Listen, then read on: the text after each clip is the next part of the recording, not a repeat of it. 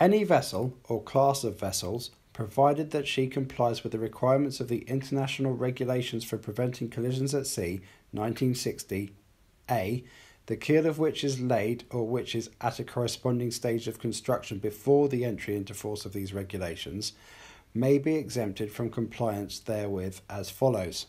The installation of lights with ranges prescribed in Rule 22 until 4 years after the date of entry into force of these regulations.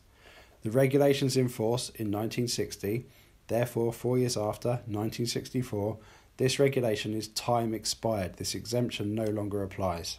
The installation of lights with colour specifications as prescribed in Section 7 of Annex I to these regulations until 4 years after the date of entry into force of these regulations. Again, time expired. The repositioning of lights as a result of conversion from imperial to metric units and rounding of measurement figures, permanent exemption. So the change from imperial to metric is a permanent exemption. We don't have to change due to those measurements. The repositioning of masthead lights on vessels of less than 150 metres in length, resulting from the prescriptions of Section 3A of Annex I to these regulations, permanent exemption.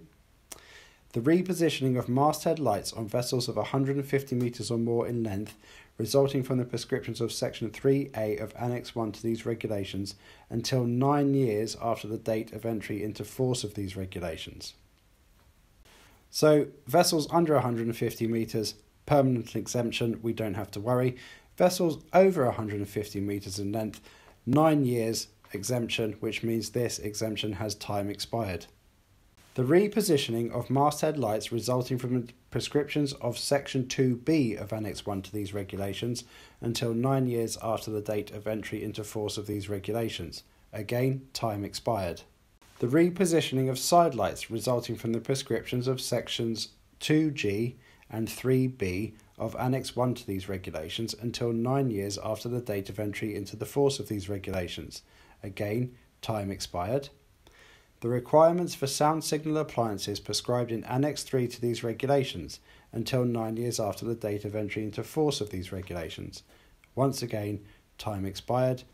And the repositioning of all round lights resulting from the prescription of Section 9B of Annex I to these regulations, permanent exemption. So it doesn't matter because the exemption permanently applies.